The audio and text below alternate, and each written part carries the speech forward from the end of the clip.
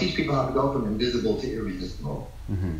And the importance of realizing where you are on that ladder and constantly asking myself, okay, I'm just interesting right now. They are talking to me. What can I do to get intriguing? What can I do to become irresistible?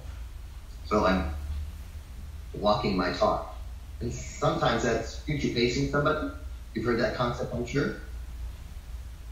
Go ahead and elaborate for our listeners. Yeah, so if you did it in the reverse, if I'm talking to my younger self, I do it. Let's imagine we're having a conversation a week after the event. What would have to happen for you to feel really ecstatic and happy that this was the best one ever? Mm.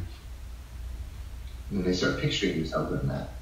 In fact, from a practical standpoint, I've worked with people interviewing for a job, and that's all about telling a story and taking your experience and turning it into a story, and then asking that question when it comes to the end of the interview, when they say, do you have any questions for us?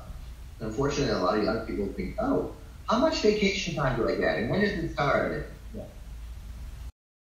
So the new question I get people is, what would it look like if I was to exceed your expectations in this job?